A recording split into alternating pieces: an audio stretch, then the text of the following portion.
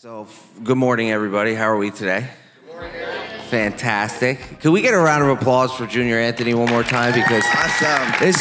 This dude put together this event, right? I've been to a lot of events, and the access you get here is just truly amazing. It's such a blessing to be here.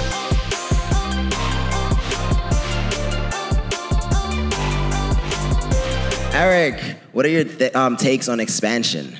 Yeah, so for expansion, I'm a firm believer, right, that I have to literally understand a majority of every aspect of my business before I can delegate those tasks out to everybody else. You know, I get messages all the time, whether it's on YouTube or Instagram. It's like, hey, Eric, I've been doing this for 3 weeks. I want to hire a team of virtual assistants. And it's like, it doesn't make logical sense because you don't even know what needs to be done in order to hire that team of virtual assistants because you've been doing this for 3 weeks. So it's like we're always looking for the shortcut, right? And don't get me wrong, there's absolutely shortcuts in events like this and surrounding yourself with the people who've done this and have done what you are looking to do so you can follow their path, but you still have to take the action and learn the processes yourself. So when something happens in your company and in your business or whatever you're doing, you can pinpoint what the problem is and address it immediately. Because if you're paying someone else to do something, they could potentially be losing you tens of thousands of dollars a year, but you can't even recognize it because you've never done that task yourself. Now, there's a huge factor that comes with doing all this, and it stems from fear, right? Because now, once you understand your business fully, you have to start delegating these tasks. And if you're anything like me, which I'm sure a lot of you are, you have the fear of like, I've been doing this for years now. I can do this the best. There's no way I can train anybody to do this better than me. So delegating that task, you have to relinquish control. And that is a challenging aspect as just a human being, you know, especially a business owner because it's your baby. You know, whatever you're doing on a daily basis, you've been nurturing it and feeding it on a daily basis. So to be able to push that task onto somebody else and expect them to perform is a challenging concept to get your mind wrapped around. But I promise you all this, right? With the proper training and meetings and teams and delegation, it's possible. It's going to take time. These people are going to make mistakes. So for example, right now in my Amazon company, I have about 60 employees, right? I could leave that company for literally 4 months and absolutely nothing would change, right? I would join some Zoom calls, some managers meetings, just make sure everybody's doing what they're supposed to do. But I've hired managers in place to manage the different teams, and I've trained them thoroughly so they know exactly what needs to be done to put out any fires, because fires are gonna happen. I think it's an important aspect to put trust in your team and trust in yourself. And just trust in the process, which is so challenging. There's a lot of fear involved there. And I think really if you can encompass all of these things and continue to stay positive and just wake up with the mind of gratitude, and it's important to understand for me that when I think of gratitude, it's an action. You know, so it's one thing for me to wake up in the morning and be like, yeah, I'm super grateful for this amazing event. I'm super grateful for my team members that are growing my business. I'm super grateful to be in Orlando and not have to be at work every day, right? Like, but it's another thing to express that gratitude because gratitude is an action, right? So how do I express that gratitude, right? By sitting on a stage and sharing this experience with all of you, you know, or sending a quick message to my team like, great job today. You know, every day I get an update at the end of the day because regardless of what place in the world I am, I want to know our production numbers, like what happened today. So every day at the end of the day, I get an update, like 12,000 units produced, 15,000, whatever the number is, you know? And just a short message like, great job, team. You know, it just lets them know that not only am I accountable, but I care. right? I think it's a super important aspect to be a leader in your business. I talked a little bit about this on what was it, Friday. There's a huge difference between a boss and a leader. You know, a leader guides their team. A leader has no problem pulling up their sleeves and getting their hands dirty. A boss is like, you did this wrong, instead of saying, let me show you how to do this correctly. So I think incorporating some of these aspects into your everyday life and also personal relationships, not just business, will allow you to become better, well-rounded human beings and help you accomplish anything that you put your mind to. Absolutely love that, guys. That's an amazing concept on expansion. It's definitely something that I feel that's what takes you to the next level. It literally, that's like some of the key points, and also like the fear into it, right? Because like you said, it's your baby, and then, you know, let's be honest, ain't no one could do it better than we can do it, right? So you take a big risk, and then, you know, sometimes we have to let them do it, and then you mess up, and you're like, oh. You have to do it yourself, or, you know, tell them to do it again. But it's an amazing feeling, right? Because now let's also talk about the feeling. It's an amazing feeling when you can actually coach and teach someone to do something effectively and they actually get it. It's an amazing feeling. And I think the aha moment really happens when you start training someone and you find out they do it better than you. Oh, yes. You're like, this is amazing, you know? Yeah, sir. Like, we got Maggie over here. I'm going to go back to Maggie. Thank you, Maggie. Armin. Yeah. Expansion. I wanted to actually share two things. Foundation and delegation, these are very important. I just wanted to add something to complement it.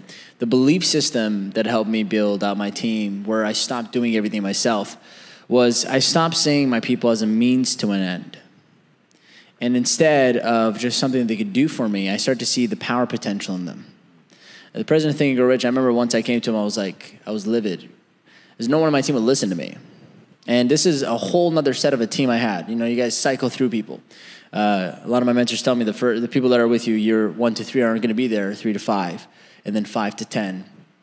And so I remember that was a whole set of other people I was working with for my seminar business. And this is before the online business. And I had no idea what the hell I was doing. Like, there was just a bunch of people in the office with me, and I felt like I was running something, you know. There was about 3-4 people that worked with me. I had a headstrong salesperson. I had someone that was paying on salary, and he was supposed to be, I don't know what he was supposed to be, actually. I was just paying him salary. And he would show up, and I'm like, do this today. And so I had no idea. So that goes to show, like, if you guys are about to hire your first person, like, it's okay. You're probably gonna do a terrible job. That's a part of it, though, right? Like at first, I was just satiating the hunger of knowing someone works for me. I'm like, oh, that's a great milestone, paying someone's bills. And then I'm like, oh shit, I got to do something with this person now. So that was kind of this awkward thing. And then I had an assistant that really did nothing but maybe handle a schedule, but they got paid, you know, like the CEO's assistant. So these are all lessons I learned. But the belief system, I realized it was my fault. And I went to the president one day, and I'm like, Satish, I'm so pissed off. These, you know, I say something, they don't do it, or I say something and like they don't even pay attention, or they do it wrong. And he goes, Armin, see, you're the problem. He's very direct all the time. He never wastes any time. He's like, you're the problem, man. I'm like, how am I the problem? I'm showing up every day. I work really hard, 12 hours in. I'm like, they're not even being like me. You know, it's not like I'm inspiring them to model me. He goes, you look at your people like a transaction. He goes, and this is the one that really hurt me, because I like competition. It really gets me going. He goes, if I took those same people and they worked for me, I would do 10 times more with them. I'm like, don't say stuff like that, man. That's a stab to the ego. I'm like, don't say that. Now I know, like, no way I'm gonna let you say that. And I'm like, deep down inside, I know he's right. Because look what he did with me. And then I actually started thinking, I'm like, how he mentored me, how I grew so much. I don't do that with these people. So I shifted my belief from like, you're here to do something for me, to what can you do? And he's like, Armin, not the potential power in a person, but the power potential in a person. Meaning, what could they do? And I stopped looking at them as employees, and I'm like, these are my team members. They're my potential partners, so let me treat them that way. And that shift alone energetically in the team changed. Everyone felt like I was there to work with them on something, not that they're just waiting for me to tell them what to do. Because here's the thing, some people only want that. Some people love coming in knowing there's a security and you tell me what to do and I do it and I go home. And in a startup, you usually don't attract those people. You attract the people that are inspired and want to be a part of something crazy like what you're doing because they want to do something like you. So I found myself developing and grooming entrepreneurs as employees. And so I'm just like, well, then I don't need employees. I got a team of talent here. Imagine if this was their company, what would they do?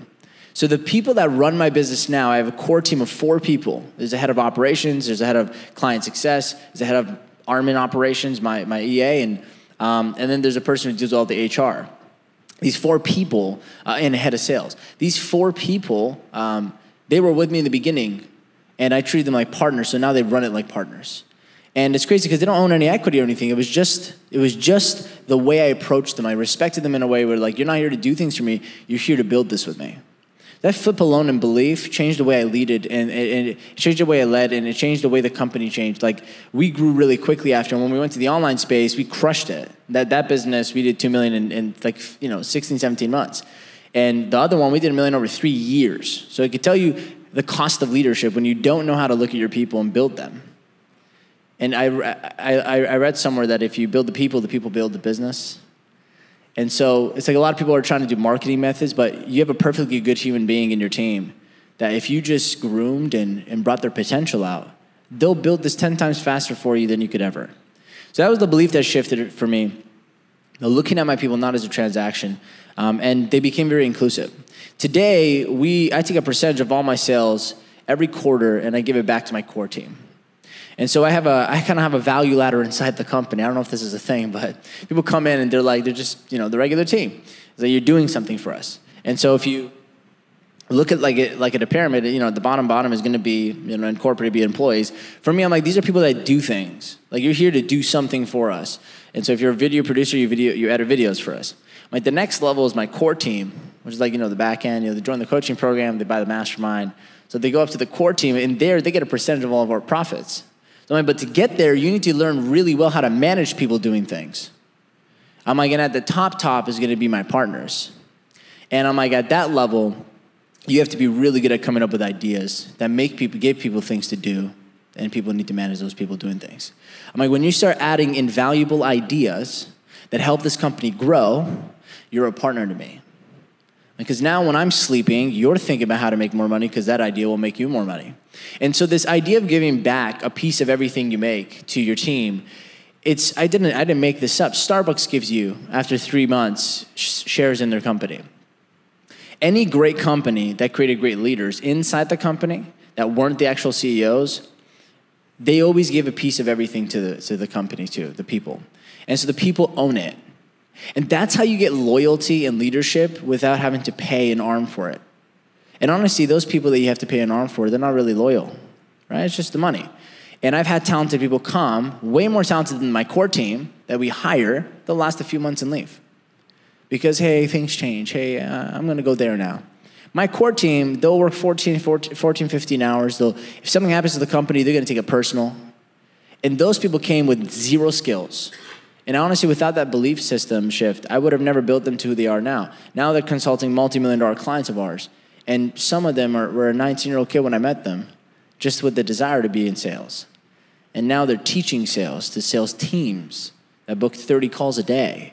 And he sits there, I'm like, in 2 years this happened, because I treated the person with power potential.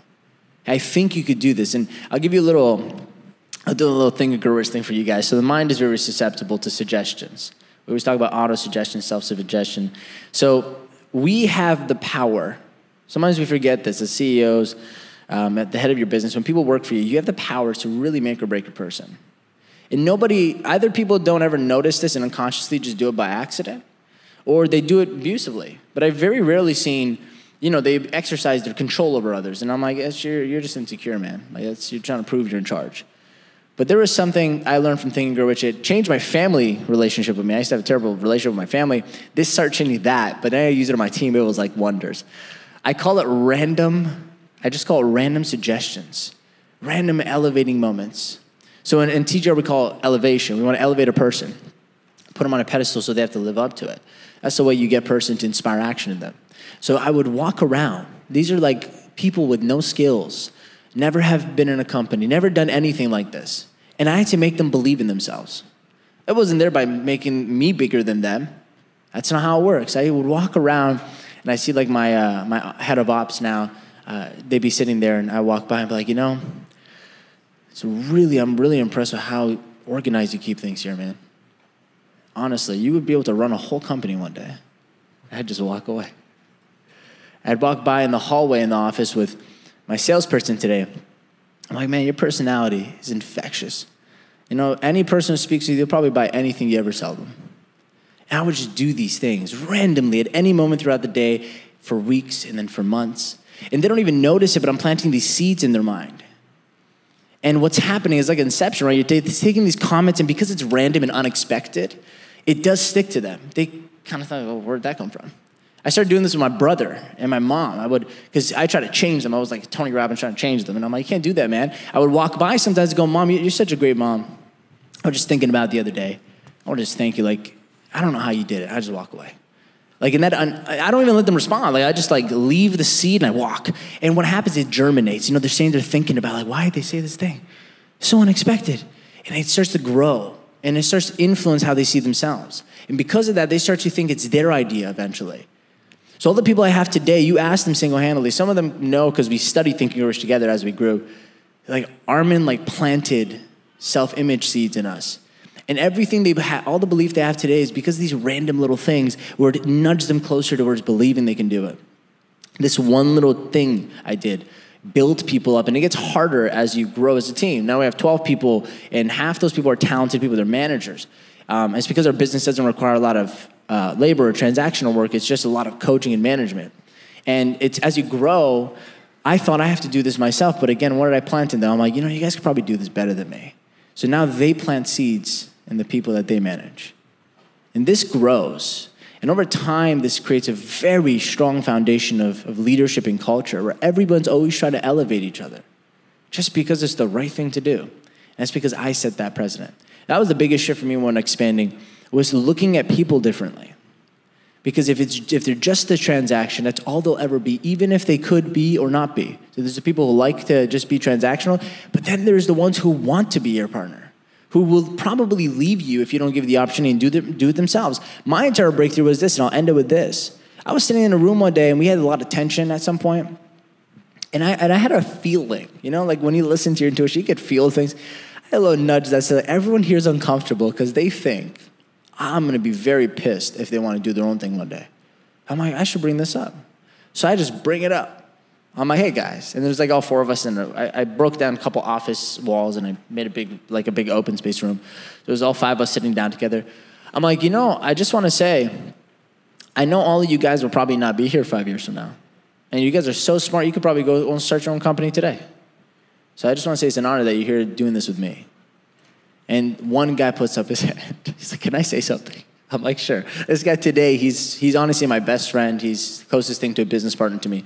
I trust him with my life. He runs my entire company today. And when I met him, he didn't know what a funnel was or what Tony Robbins was, anything. Like, yeah, he came from India to here. It's crazy, man, how he transformed to who he is today. He's leading all the teams, building all the KPI systems. He looked at me, he's like, man, I was so uncomfortable. I was so worried you're going to be upset that I just want to be here for like, you know, a certain time and learn and then go like build a marketing agency. I'm like, bro, I'm going to help you build the best marketing agency in the world. In the process, help me build this. And we went together. He's like, oh, the way I looked at his response, by the way, taught me so much. He goes, oh, man, I'm so happy you're saying that. Now I don't have to like hide things. I felt really bad. I'm like, hide things? I'm sitting right here, man. I'm running all these seminars. You just ask me questions. I'll teach you for free. And I remember in that moment, there was a belief that formed in me. And this I want to leave with you guys. I thought, if I don't do that, this will happen anyways. So what do I have to lose if I just bring them in? And we're all open with each other. Then what do I have to lose?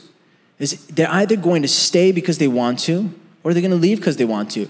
I can't change that anyways. So I might as well make sure we all are honest who's staying, who's not. You know what's crazy? You know what I tell them? I'm like, look, everyone on my team today, they can go and start their own companies, probably make 100 grand a month if they really wanted to. The kind of mindset I helped them develop. For sure they could. But they don't want to. And so my job isn't forcing them to stay. to stay. My job is to develop them so they're so good they could do better than me. But I'm so good to work with that they don't want to do it alone. My whole thing is, you're a smart person if you stay and build something of your own with me. Even if you want to do your own thing, do it with me. I'm always including them, kind of like the parenting with the children, treating them like they matter. It's kind of the same with the employees. Like, I'm always like, you matter too. What do you think? And this is your company. And so for that reason, I create loyalty that's just unbreakable. Like, you cannot poach a person from my core team. It's not even, it doesn't make sense. I'm sure, Junior, I've met your team, very similar characteristics. I'm sure no one could ever come and be like, you're unhappy here, you want to make more here? They'll be like, get the hell out of my face.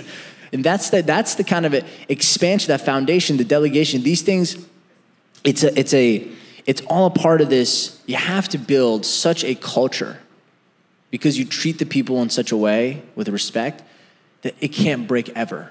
And this whole FIO, figure it out culture, you can't put that on people that are there for transactional reasons. That's an unreasonable expectation to have of a person that's fully committed like you.